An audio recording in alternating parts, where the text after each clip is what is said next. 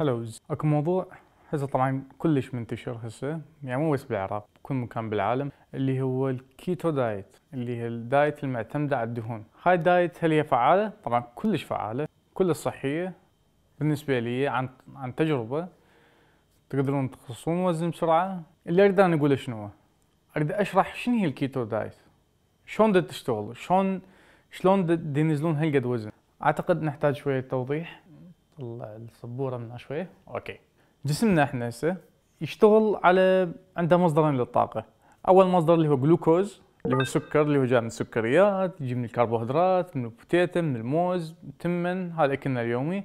والمصدر الثاني اللي هي الكيتونز، اللي هي الدهون، تتحول الى مصدر طاقة اللي هي الكيتونز. طبعا هي مصدر طاقة افضل، نقدر نمثلها بانه اكو بنزين عادي بيجي وبنزين كلش محسن زين، اللي هي الكيتونز بنزين محسن. الدماغ يشتغل عليها احسن، الجسم يشتغل عليها احسن.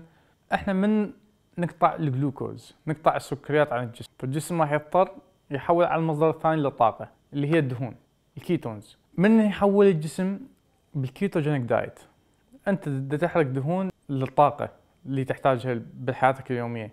يعني عملية التنفس تحتاج بها دهون، راح تكون من انت نايم راح تحرق دهون. ابسط فعالية تتمشى تحرق دهون، بينما بالطبيعي انت لا، انت ما تحرق دهون.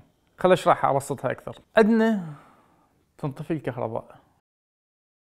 على مود نبدي بالكيتو دايت، اول شيء لازم نفتهم ايش يصير بجسمنا، ايش يصير بداخل جسمنا بالايام الطبيعية اللي يسوي الكيتو دايت، شلون جسمنا دا يشتغل. احنا من ناكل الجلوكوز والسكريات وجاي من الكربوهيدرات، راح تزيد افراز الانسولين. الانسولين من يزيد الافراز مالته؟ طبعا بيها على المدى الطويل بيها مشاكل هواية، اللي هي سكري تايب 2. يعني الانسولين شو يسوي؟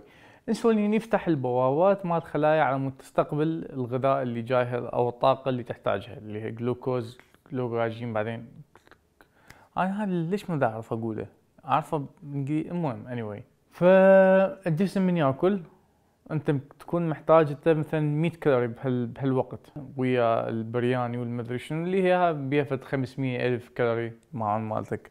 فالجسم اخذ ال100، خزن الكارب وين موجوده، خلينا نعتبرها اوكي بالثلاجه، خزنها بالثلاجه. الزايد وين خزنه؟ بالمجمده. مثل ما عندك الاكل الزايد بالبيت ما تخليه بالثلاجه، تخليه بالمجمده. المجمده طبعا مكان تخزين اكبر. بعدين احنا من راح نركض، نسوي رياضه، نسوي اي شيء، راح نصرف المخزون الموجود اللي بالثلاجه، لانه سهل. افتح الثلاجه، طلع الاكل، ناكل. بس من يخلص المخزون مال الثلاجه، اللي يصير شنو هو؟ هذا الشرطي اللي هو الانسولين اللي يوزع الاكل بين الثلاجه بين المجمده، ما يخلينا نفتح المجمده وناكل، لا، راح يحسسنا انه احنا جوعانين. بعد عمود نترس الثلاجه، نترسها سكريات، كربوهيدرات، اي شيء نترس الثلاجه، لان الثلاجه سهله. بس بالكيتوجينيك دايت احنا الثلاجه نلغيها، ما عندنا ثلاجه، عندنا نكون احنا مشتغلين على المجمده، نشتغل على الدهون. الدهون راح تكون هي مصدر طاقتنا الرئيسي، مو مصدر طاقتنا الاحتياطي اللي هي من نجوع يلا نروح لها، لا، تكون الدهون هي مصدر طاقتنا. همتين، انا مو دكتور، انا مثلكم، بس اني جوجل، سوي سيرش، دوروا، اوصلوا القناعة. انت اوصل قناعة ويا نفسك، الطريقة اللي تتبعها بحياتك، نظام حياة هو بايظ.